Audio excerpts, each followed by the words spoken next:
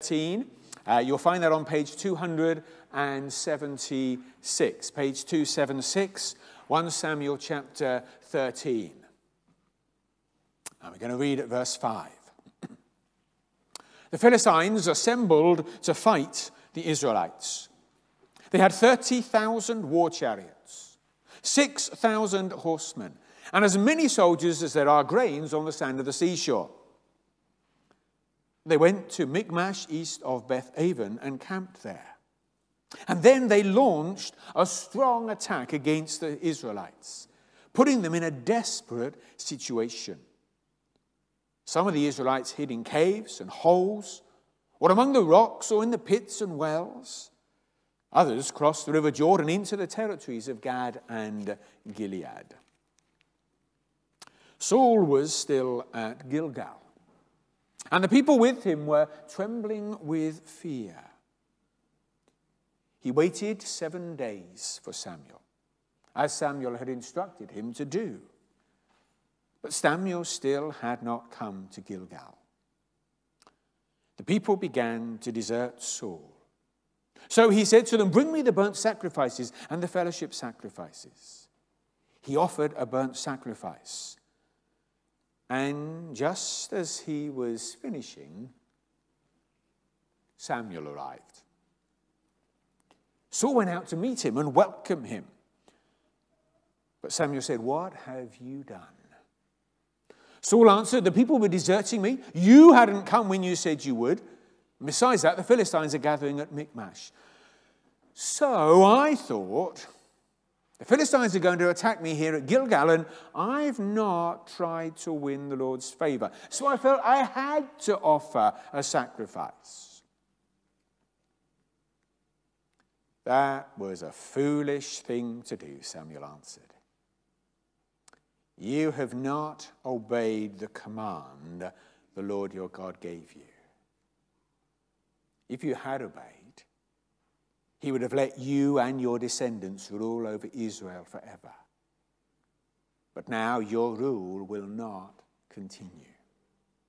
Because you have disobeyed him, the Lord will find the kind of man he wants and make him ruler of his people." Before we begin to reflect on those verses, there are two very, very short videos that I want to show you. They'll be quite different, but I think they will make the point. If we can get the first one to come up.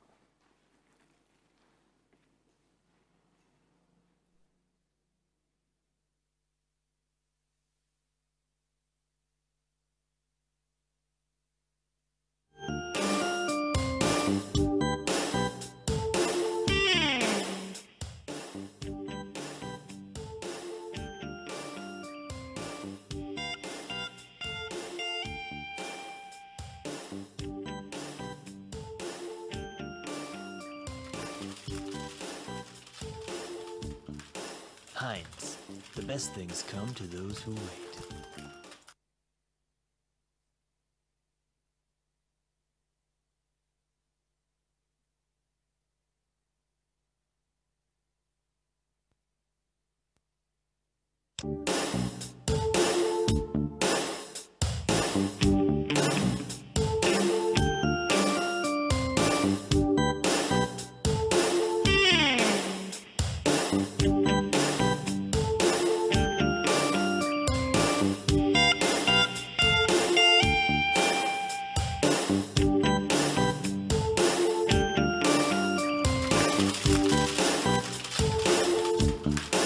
Heinz, the best things come to those who wait.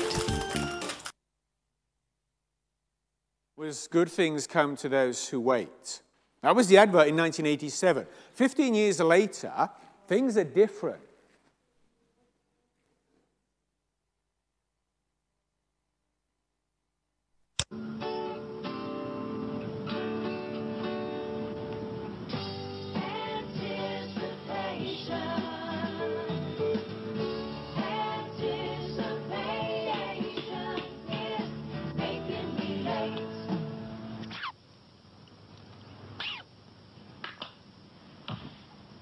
Heinz tomato ketchup in the new upside-down bottle.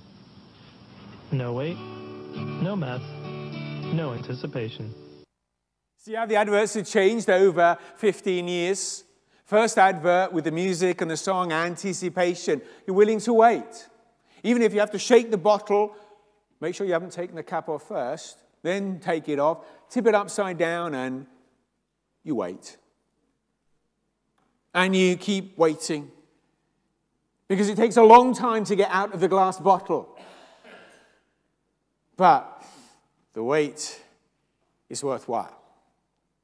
But 15 years later, things are different. Life has moved on, society has changed, and now we have these plastic squeezy bottles, so there's no wait, and there's no mess. I'm not sure about that, but there's no anticipation. And yet the Bible talks to us about waiting in eager expectation. And yet patience seems to be in short supply. I'm sure you've heard the poem that begins, "Patience is a virtue. Get it if you can. Seldom in a woman, never in a man." And yet one vital ingredient in godly character is the fruit of patience. Patience is, after all, the character of God. How patient and long-suffering God is with us. And patience is there within those verses of Galatians that describe the fruit of the Spirit. But our world doesn't really help us to develop patience. We have microwaves now, so we don't have to put the baked potato in the oven and wait for an hour, just 3 or 4 minutes, and it's there. Our stress levels begin to go up, don't they? The moment we drive round the corner and the green light turns red. Or we've gone into the shop and we're queuing up and somebody's forgotten something and they go back to search for it in the shop.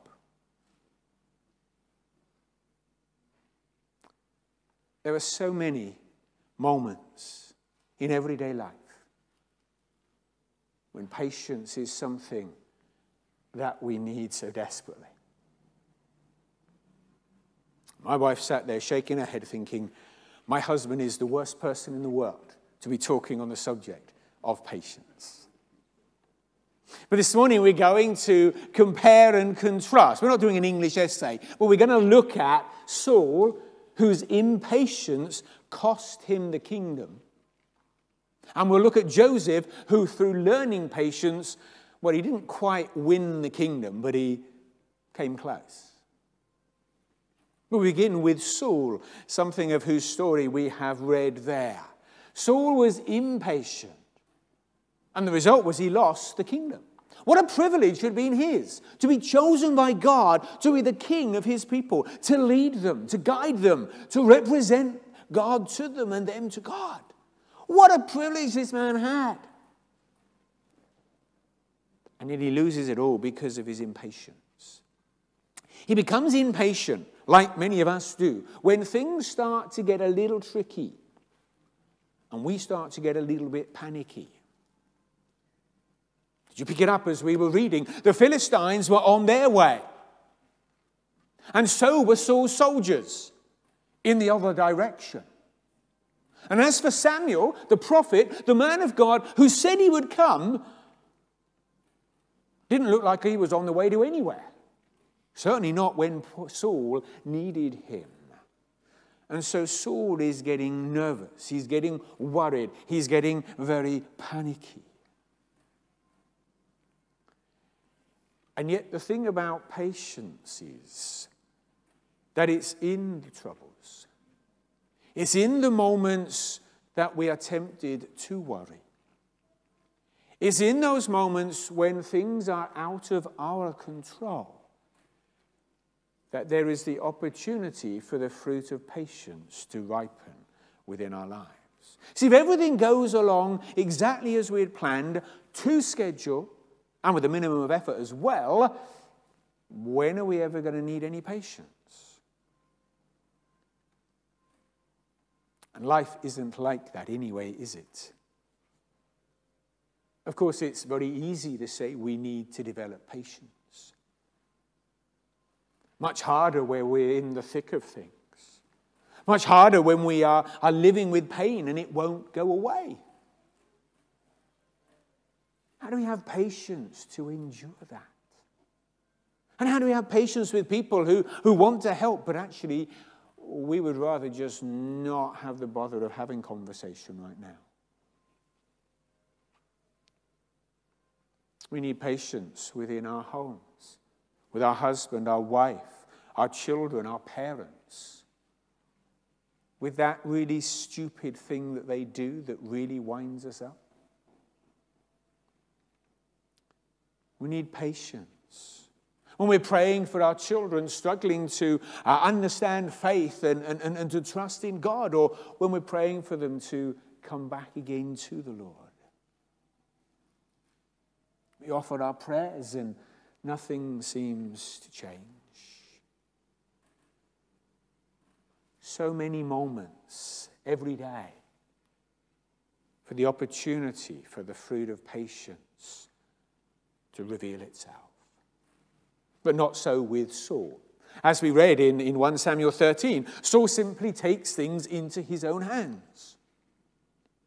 Now we read, didn't we? Samuel had given him clear instructions. You wait for 7 days and I'll be there. Verse 13 also tells us that Samuel had given him a word from the Lord. He had given him some word of encouragement and instruction from the Lord. But Saul somehow has to just take things into his own hands. Things were getting hard. Things were getting complicated here. And so Saul decides that he really ought to do something. And after all, God helps those who help themselves, right? Wrong. Where do we find that in the scripture? We don't. I'm not suggesting we just sit around and do nothing and just wait for God to just sort it all out. But if God helps those who help themselves, would we want to think that God helps Cain to kill his brother Abel? Why didn't God help Moses when Moses killed one of the Egyptian slave drivers and say, Moses, well done, you've got the process on the go. Now I'm going to come in and help you a little more. Doesn't happen. God helps those who listen and who obey and who learn to wait patiently for him. God doesn't need us to take things into our hands and try and force his. But that's what Saul did. He made the sacrifices instead of waiting for Samuel to arrive. And he had a good excuse too. I needed to seek the Lord's favor. Notice how spiritual that sounds. How could Samuel fail to be impressed with the godly character of this man? Samuel is not impressed at all. That was a really stupid thing that you did. Why? Not because we just sit back and wait and never do anything, but because God had given his word. And God had given certain directions. And God has given directions for us too in the kind of people he wants us to be and the kind of way that he wants us to live our lives. And that doesn't always look as if it's going to bear great fruit. But we're called to trust God in all of the circumstances of our lives and to keep living the way that he has called us to. But impatience really is the fruit of a lack of trust. Saul panics instead of waiting patiently for the Lord. We read that he had a word from the Lord. He had a promise from Samuel, the man of God. Well, that wasn't enough. Why does Saul act in the way that he does? It's because he is impatient. Why is he impatient? Because he's beginning to panic. Things are not working out. Why does he panic? Because he is not trusting the Lord. I love the story of a well-known preacher. You may or may not have heard of Phillips Brooks. He was actually well known for a very calm, quiet manner. And then one day a friend of his found him pacing up and down like a caged lion and said to him, "Dr. Brooks, what's the matter?" And Dr. Brooks says, "What's the matter? The matter is I'm in a hurry." But God isn't. And patience is learning to trust God's timing. Even when that's hard. Because as we will see, as we think about Joseph in a moment, in the end, God will demonstrate that his timing is always good and right. But before we do, are we tempted to take things into our own hands like Saul? Are we tempted to turn to a medium or to our horoscope because we can't wait for the true and living God to speak into our lives? Do we work all weekend as well as all week because somehow we don't think that God will provide?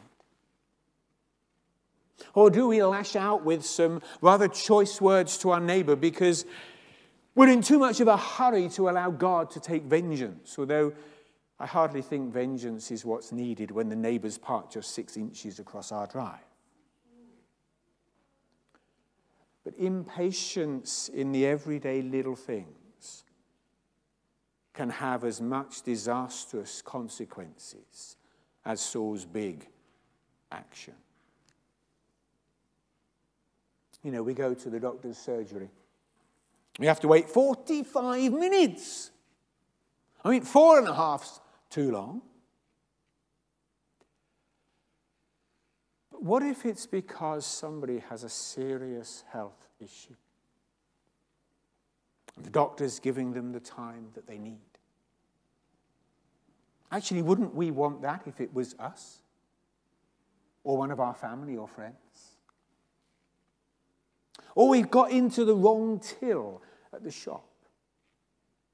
And what annoys us is really that we're so practiced at this. There's 2 queues. One's got 6 people and one got 4. But that doesn't necessarily mean that we join the queue with 4, because we've already cleverly not only counted the people, but we look at the baskets, and our mind does a really quick calculation about how many bits are in how many baskets and how many people have got to be served, and so we know which is the right queue. Only it's not. And we're standing there thinking, how could I have got it so wrong? And look at all the 36.5 seconds it's going to cost me. And then when the last person just can't find the credit card in their bag, wow, that's when steam really comes out of our ears. And we can multiply these examples of everyday life in our homes, in our schools, in our workplaces, when we're in the shop, when we're traveling. And sometimes it's actually just some simple little things we need to do. If we leave for work 10 minutes earlier than we actually really need to, if the lights turn red, then we're not going to be late anyway, are we? If we took some stuff from the table and took it out to the kitchen and made 2 journeys rather than trying to stumble out with everything in one go and dropping half of it, it actually would work out better in the end. And so sometimes we need just simply to leave ourselves a little more time. Sometimes we need to be a little bit more realistic about what we can achieve. And probably most of us get a little bit more impatient when we're with others because we want to show off that we can carry everything out to the kitchen in one go. Actually, we could have just asked them, could you take something as well? And it's important because those things bring an atmosphere into our home. They spoil times that we could enjoy with our friends. or they mess up our witness at work and with our neighbours. And it's not in all of those everyday things. It's not that we need huge faith in God about some special promise, because where did God ever promise to make the traffic lights always green for us? Where did God ever promise that my child would be the model child?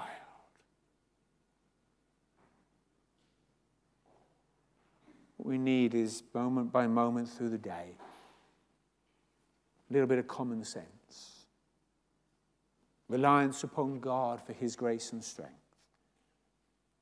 and the development of that fruit of patience, the like of which Saul never had, but the like of which Joseph learned over time.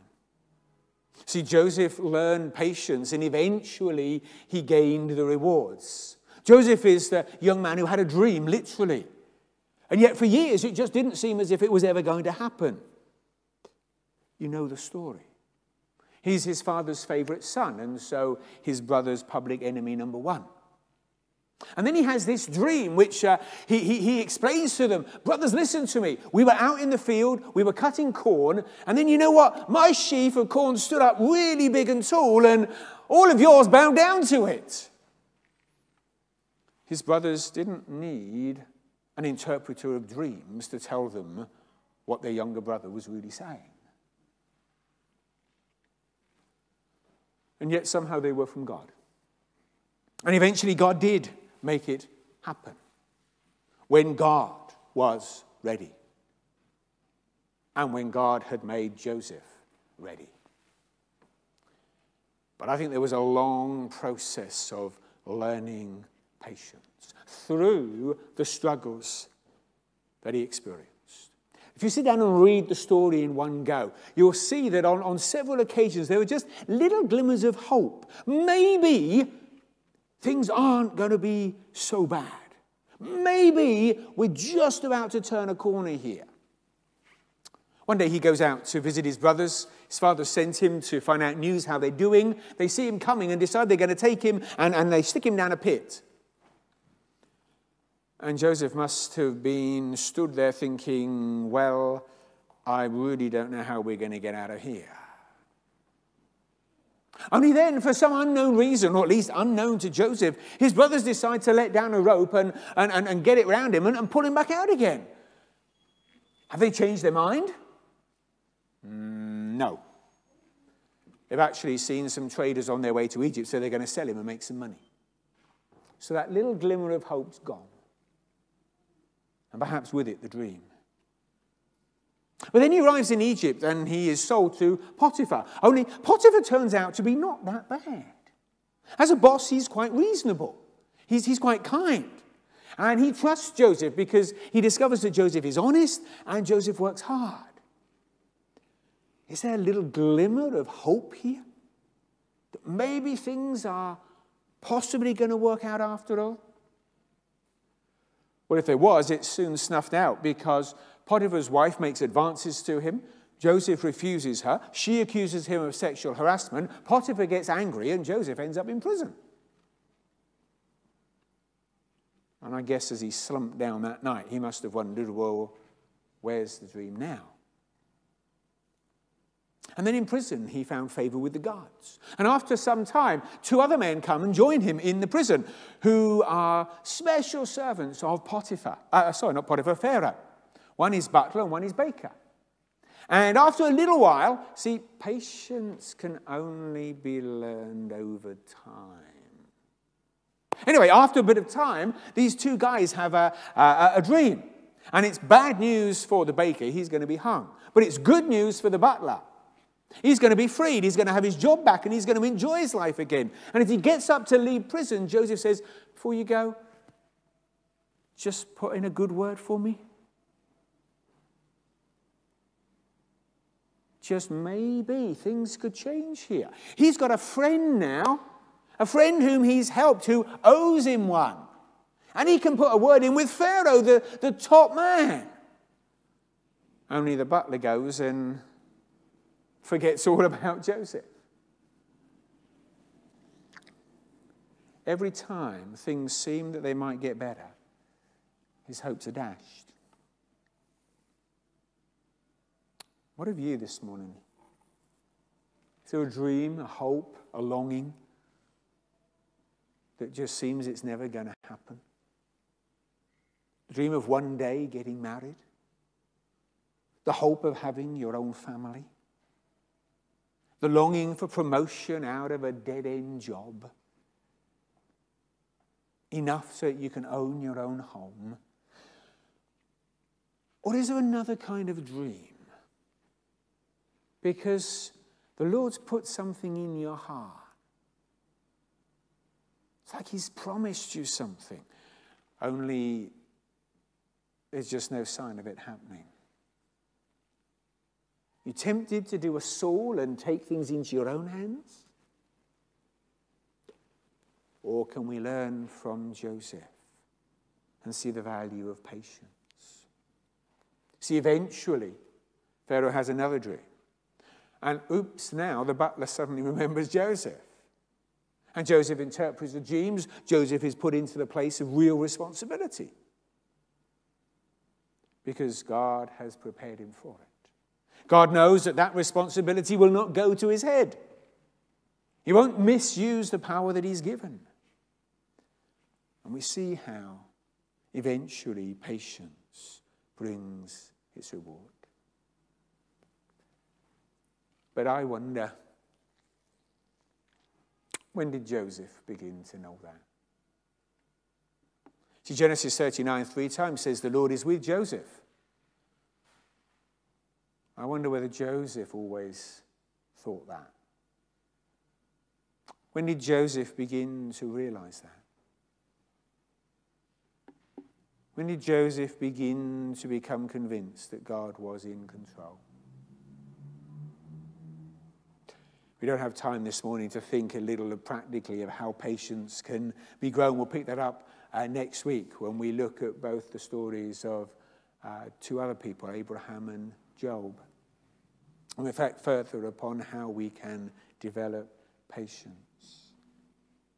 But may the Lord help us to learn from Saul and Joseph. May the Lord give us the grace so that we don't make the mistakes of a Saul. And may the Lord give us grace by his Spirit so that, like Joseph, we learn the value of patience. Let's pray together.